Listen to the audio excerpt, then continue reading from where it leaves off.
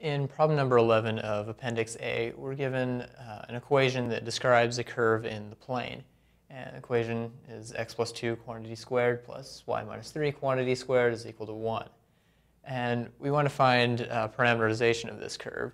So two functions, x of t, y of t, whose range is the above curve, and we want both x of t and y of t to be differentiable.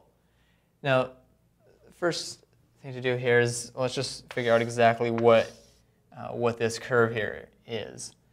Now, this is going to be a circle centered at circle of radius 1, centered at x is negative 2, y positive 3.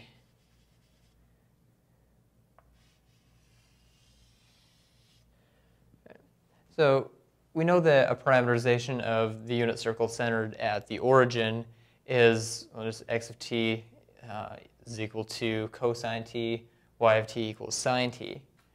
But here we want our curve to be shifted a little bit.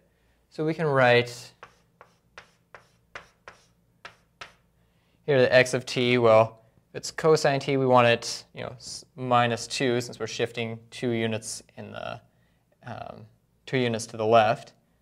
So x of t is going to be cosine of t minus 2.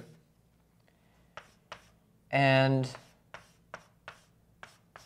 y of t, similarly, is going to be, well, sine of t would be correct if we were at the origin, but we want to shift up 3 units. So sine of t plus 3. So here we have one possible parameterization of the curve defined by the function written on the board.